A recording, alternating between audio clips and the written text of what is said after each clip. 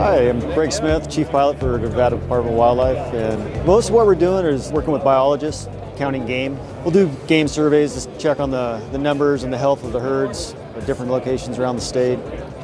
The biologist will be sitting in the front seat, another observer in the back, and I'll be flying, and we'll actually physically go out and count all the animals.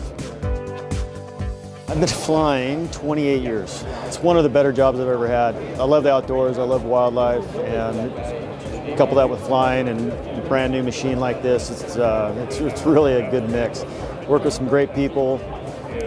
We've had a lot of support from non-government organizations, NGOs, it's private funds. It's been a really neat project to work with all these people. I'd like to say that Honeywell built a wonderful engine for this wonderful helicopter, and we'd like to take it high and hot, see what we can do with it.